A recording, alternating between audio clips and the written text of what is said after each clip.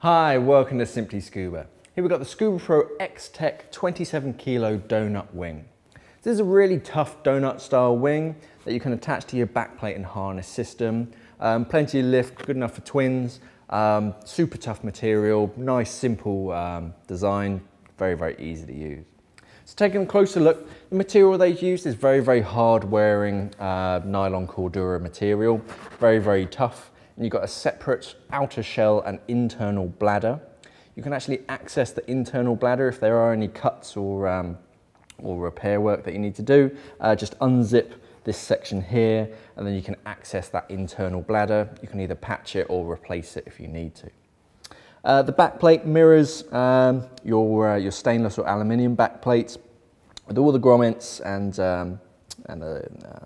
the slots to line everything up. Attach it all and just make it move exactly with your backplate.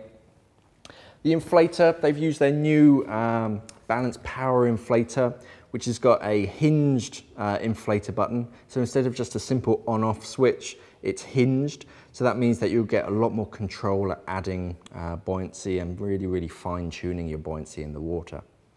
Big, easy to use deflate button and a nice, easy sort of flexible oil inflation valve as well. On your left-hand kidney, you've got a pull dump. The best part about donut wings is that air is free to travel all the way around the wing. So you've got just one pull dump on your left-hand kidney. Turning it around, just to have a look at the top of your low-pressure inflator. It does have this webbing strap to hold it in position, but it is hinged. I'll try and move it so you can. It's quite stiff, so it stays in the position that you want it, but you can actually pivot your inflator hose. You can have it pointing exactly where you want it routed. And the back of the backplate just mirrors the front. Very tough donut style wing, plenty of lift, so it's good for twins. That's the Scubapro XTek 27 kilo donut wing.